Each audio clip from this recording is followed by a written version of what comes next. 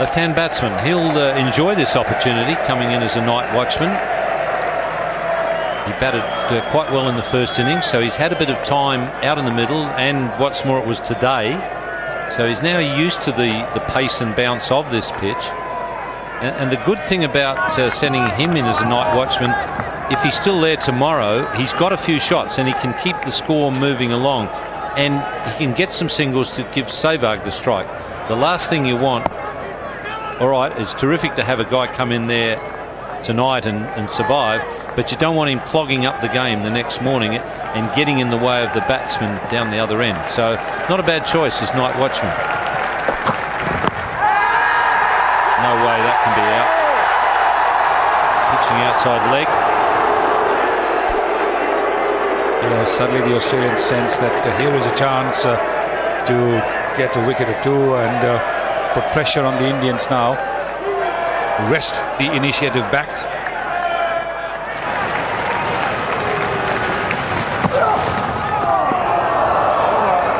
That's over.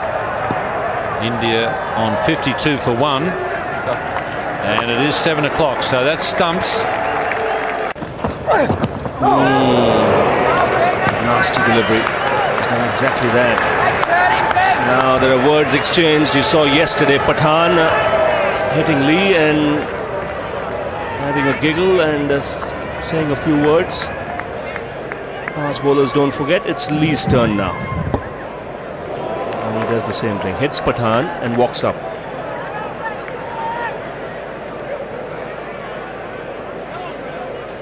Good morning, it's day 3. My turn now. Pathan. Oh, well, that's fair. Got to get me out.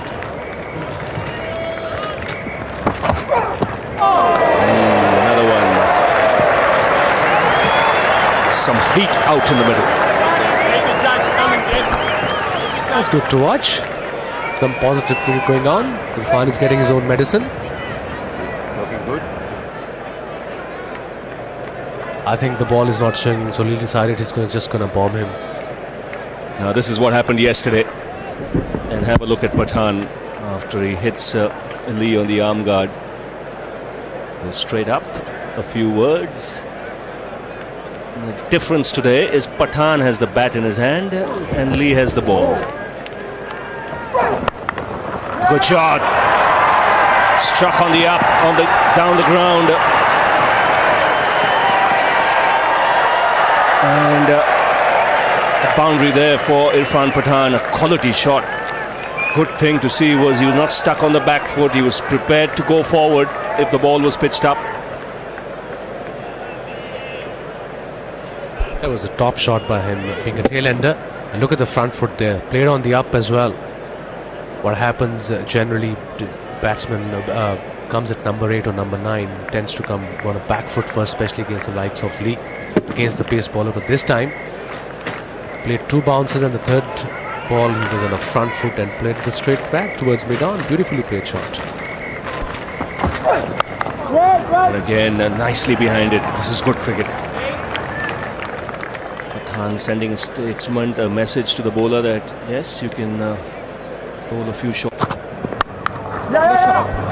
That is as fine a shot as any you will see. Just a lovely sound of bat on ball. And this outfield was always going to be too quick. It never made ground.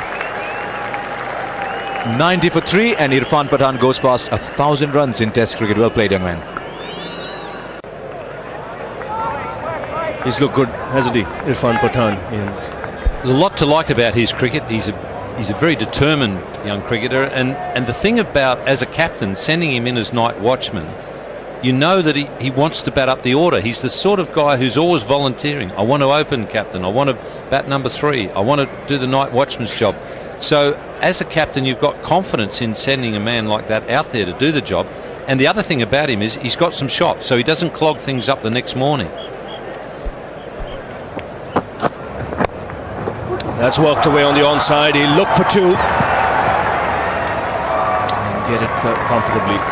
What I like is that he's got an organised technique. He's got good defence. He's gutsy. He's prepared to get behind the line. He's doing a good job here for the Indians. I think the more he develops, if he can keep his bowling going, I firmly believe India don't need a number 6 in India. He can bat at 6 and be the all-rounder. Dhoni at 7.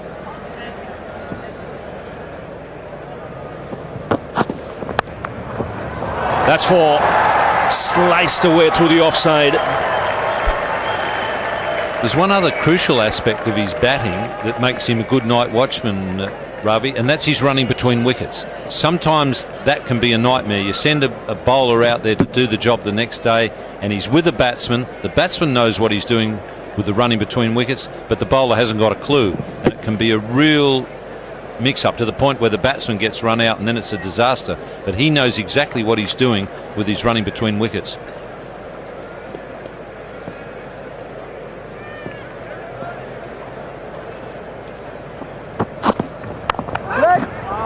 Well, he's gone past 1,000 runs in Test match cricket. He's close to getting 100 wickets, so he's very close to getting the double.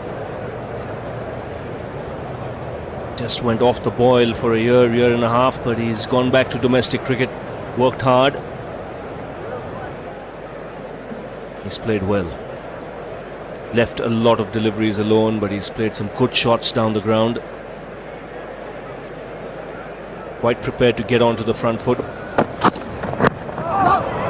That's into the boundary as well. We'll have to wait for the umpire signal. Leg by signal, but these are useful runs.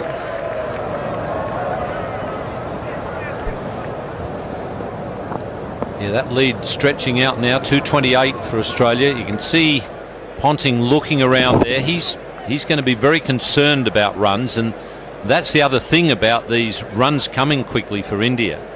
It means that Ponting's got to start thinking about saving some of those runs, which means that he weakens the attacking part of his field placings. Oh, sweetly timed. Third boundary of the over and the best of the lot. 14 runs coming off that last over, and India get a move on. 114 for 3.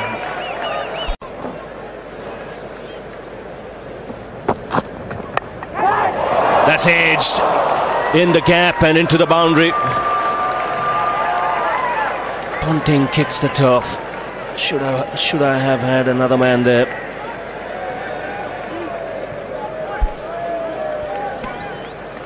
Good pace and bounce there from Mitchell Johnson. You can see that ball rose quite sharply.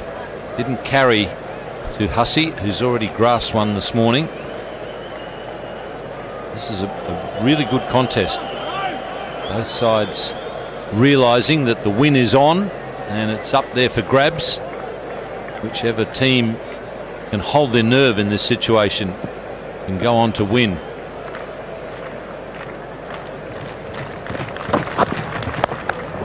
That's a cracking shot. He stood up tall and put it away backward a point. Consecutive boundaries, and Pathan continues to impress. He's moved on to 35. Well, he's a smart young cricketer, Irfan Pathan. You can bet that he's worked out there's an opportunity in Adelaide. India are going to want to play 5 bowlers in Adelaide. It's that sort of pitch where you need the 3 quickies and the 2 spinners. He's realised there's an opportunity. If he can make his name as an all-rounder, or if he can show the selection panel that he's got the capabilities to be an all-rounder, and he's showing here that he's got the capability to bat at number 6 most definitely, then he virtually makes it impossible for the selectors to leave him out of the Adelaide Test match. He's a certainty now. He's looked so organised.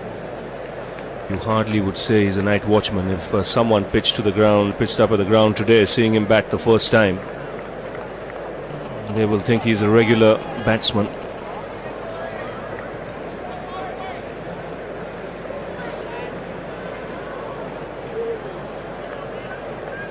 You can tell that Ricky Ponting is starting to get concerned about that lead. Runs are on his mind at the moment, and it's the saving of those runs that's very important for India. There is a left-hander out there, the former Pathan. just to break things up.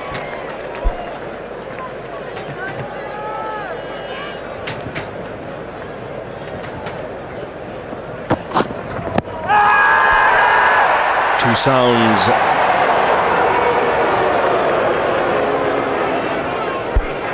Yeah, to make it worse today with Laxman, you've got the night watchman coming in, so he's down at 7 instead of 6, which is too low really. But I think that'll be rectified in the next test, because I think he'll be back to 3. Ball just going down the leg side. He'll be back to 3 because I think they're going to have to leave Jaffa out, and Dravid will go back to opening, and Laxman will be up to 3 with Pathan probably batting at 6. That's a good shot. Irfan Pathan, he's into the 40s and showing why he was used as night watchman, and that's pretty good too. Andrew Simons, he's got this way of diving forward full length. Can do that now because the grounds are roped in, but when it was the boundary had to hit the fence, and you can see the guttering in the background, I don't know that he would have dived like that, but that's brilliant. He's one of the best fielders in world cricket, and he's playing some good cricket in this series.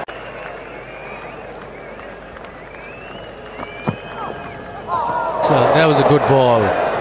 And of the over, 158 for 5. And I think it should be lunch. The breeze not as strong as say on the first day. Hardly any breeze yesterday, but it's picking up now. Yeah, and it's turned around. It's coming from the west now, so it's coming from over the sea as opposed to from Central Australia in the opposite direction the last 2 mornings. And that's an outside edge, and as it has carried to Ricky Ponting, safe hands. It's a good move from Ricky Ponting to turn Stuart Clark around to the other end. He's got wind assistance, and he's certainly got that accuracy. Well, he's been the pick of the bowlers today, just nagging away at that off stump, whether it's a right-hander or a left-hander, and just tapping at the ball this time. Irfan Pathan, fine low catch that by Ricky Ponting, the captain, and Australia have got their 6th wicket. It's 160 for 6. Irfan Pathan out for 46.